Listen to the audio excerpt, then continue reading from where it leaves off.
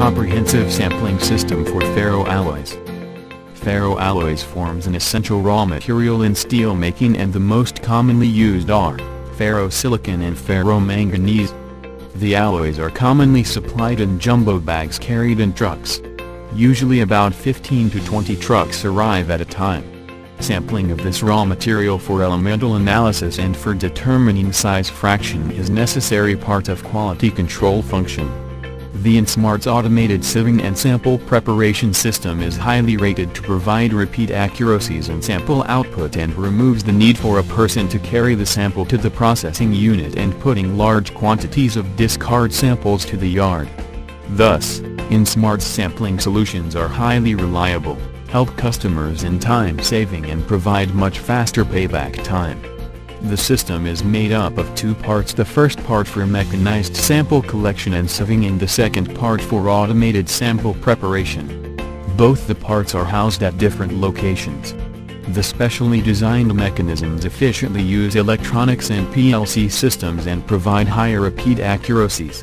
The system consists of collection of small sample quantity, with proper aspect ratio, sample division, screen analysis, size reduction from -60 mm to -100 mesh, and drawal of representative ferroalloy samples of approximately 40 grams. Out of several trucks carrying ferroalloy lot, a few trucks are randomly selected. Each truck will have 20 bags of 1 ton each. The ferroalloy material is received with the input size of 25 to 50 mm with occasional lumps of maximum 70 mm and some below 25 mm. For sampling, the selected trucks are positioned for sampling one by one. To begin with, each lot or sublot is registered along with its identity code, truck no, and the date, and for proper material identification these registration details remain with the material by means of identity slips attached to the trolleys. Out of each truck, 3 jumbo bags are picked up at random for sampling purposes.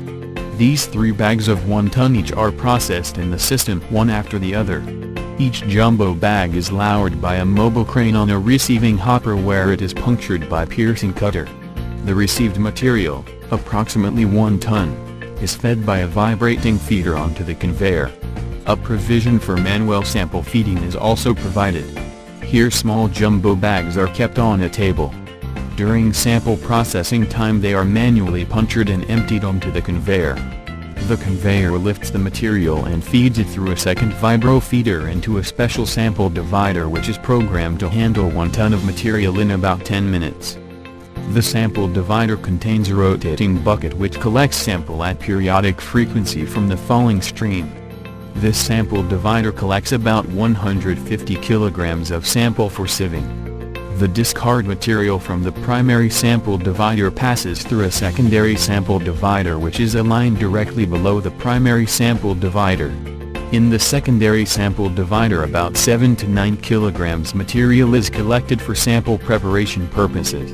This quantity is collected directly into a mobile trolley. After all 3 jumbo bags are processed, about 25 to 30 kilograms material is collected in the mobile trolley. The discarded material from both the sample dividers is about 840 kg, which is dumped in discard bin. On processing of all 3 randomly collected jumbo bags, a total of 450 kg of sample is collected and subjected to sieving on the multi-deck vibrating screens. Different size fractions are produced on completion of sieving operation. The individual fractions are separately weighed and recorded by the operator. The operator carries the mobile trolley along with the sample identity slip to the next sample preparation location. The mechanized sample preparation cycle begins with the operator entering the sample registration details in the concerned records. Thereafter the operator feeds the entire 25 to 30 kg of representative sample material into the specially designed slotted conveyor which uniformly feeds the material into the vibrating hopper of the primary jaw crusher. The unique action of tungsten carbide-lined jaw blades crushes the sample material to -12.5 mm size. The crushed sample falls onto an inbuilt sample divider to obtain a representative sample quantity of 3 kg while the remaining sample is discarded. The 3 kg representative sample material is transported by a secondary conveyor into the secondary jaw crusher where it is crushed to -5. The sample is further divided in a falling stream sample divider to obtain the desired quantity of about 120 grams. The balance material is again disposed off to the discard material bin.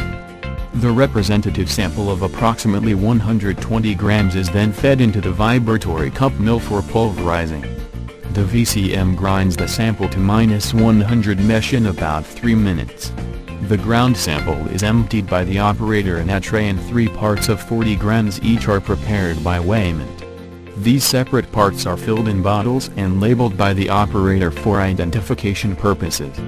The first bottle is sent for XRF and carbon-sulfur analysis, the second is referee sample and the third is handed over to the supplier.